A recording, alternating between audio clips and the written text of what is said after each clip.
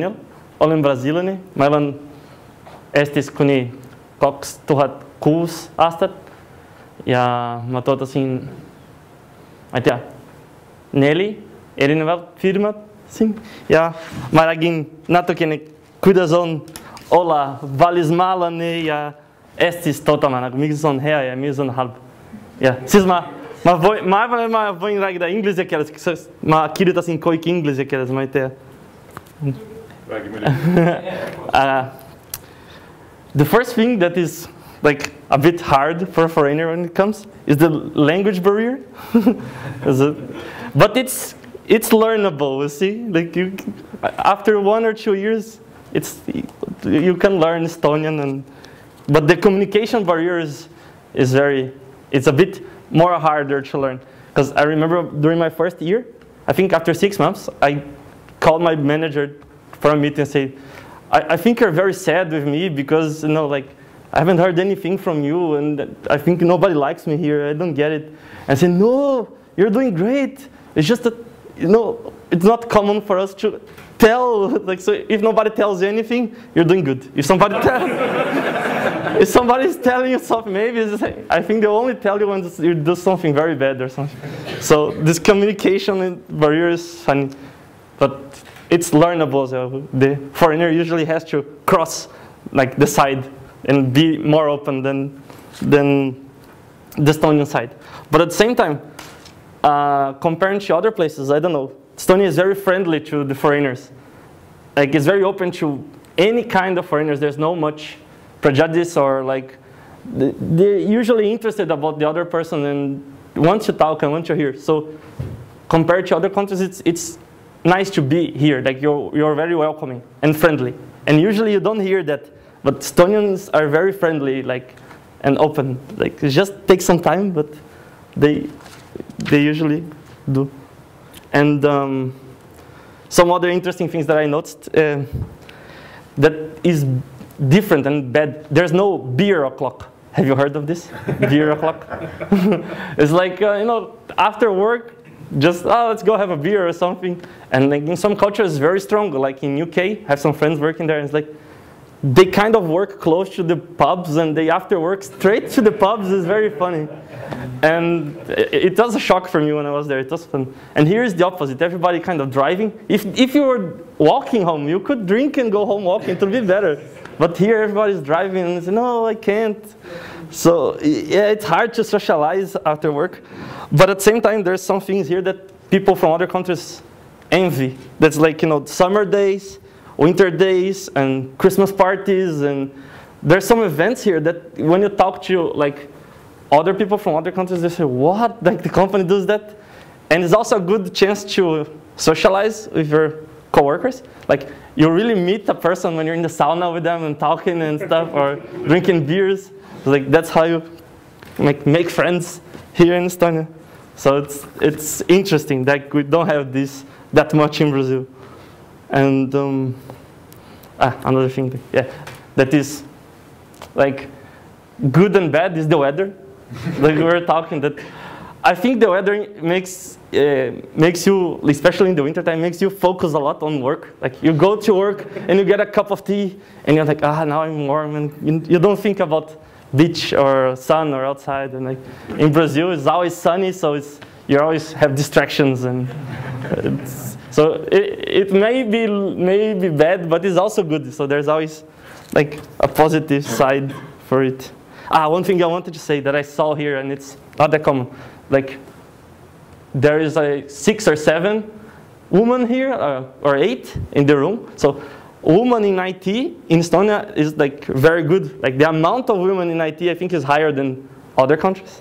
So this is nice in Estonia, and it's like there are some projects. Like I think this year there was this Girls on Rails or something, and there's some stuff to try to make the environment nicer, more welcoming for girls. And somehow in Estonians, the girls are more, I don't know, more proactive and more, they manage to join this male-only environment. In Brazil, it's very seldom you see. In other countries as well, it's very seldom you see girls working in IT. So it's this one nice thing about here. What else I wrote? Yeah, we were talking about holidays. Like, first year that I was here, I was checking my friends on Facebook. Yeah, holidays, like Friday off. And in Estonia, we have very few holidays. And comparing, I don't know, to Italy or Poland, there's like these Catholic countries. They have a lot of holidays. It's crazy.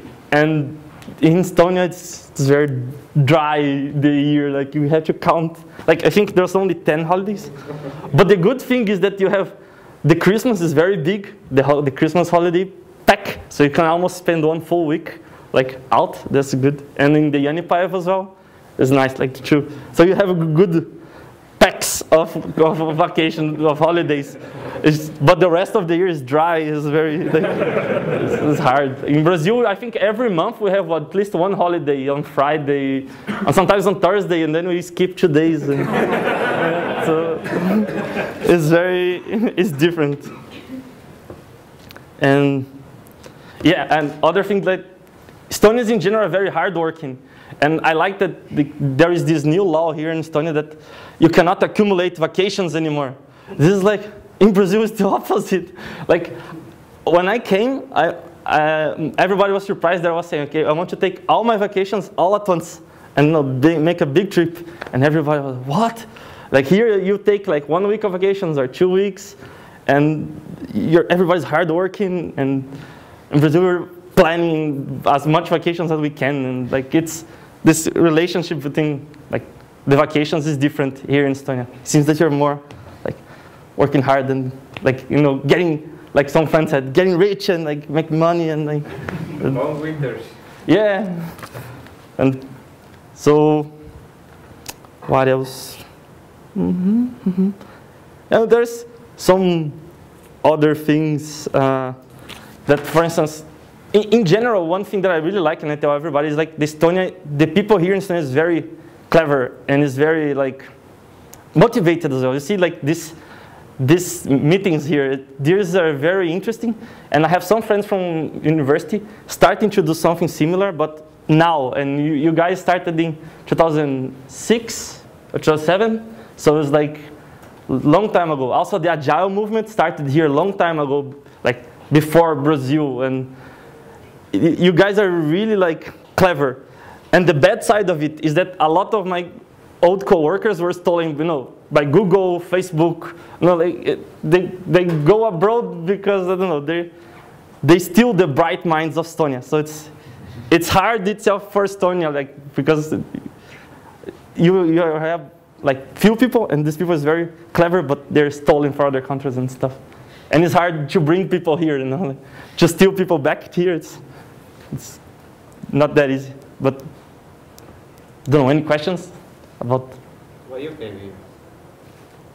I wanted something completely different from Brazil. Actually, I didn't know about sauna, and it was scary first time because you go with your whole company and everybody is naked, and it's like, okay, that's a cultural shock. And, but so how people in Brazil socialize after work? For instance, one thing we do is lunchtime. It's usually 2 hours. We work from 8 to 6, but there's 2 hours lunch. And sometimes you go for a restaurant and spend a long time in the restaurant talking. And also after work, there's always like 1 round of beers. Usually on Friday, people go for like some things like this, like just to socialize like this. There's also people usually visit each other at home. Here is a bit different. Like you don't have much friends coming that often. People just like to visit people at home and say, "Ah, what's up?" And some things like that. Plus, watching football, like it's like, let's go watch football. That's like very good excuse to socialize in Brazil. And yeah, so I finished my university, and I was very tired of like work and study and everything. I said, I want something completely different. And like Estonia seemed very different, like the weather and like halfway across the world. And then, but I had I had interviews with several countries, several different positions. And the ones that were more friendly were the Estonians. Like I had interviews with Germany, with Canada, with India, and the Estonians were the only one that asked, what's my hobby? And I was like, no, I was just finishing the university. I was like, what's my hobby? I was like, you know, I prepared all the interview questions, but this one, I was like, I had to think.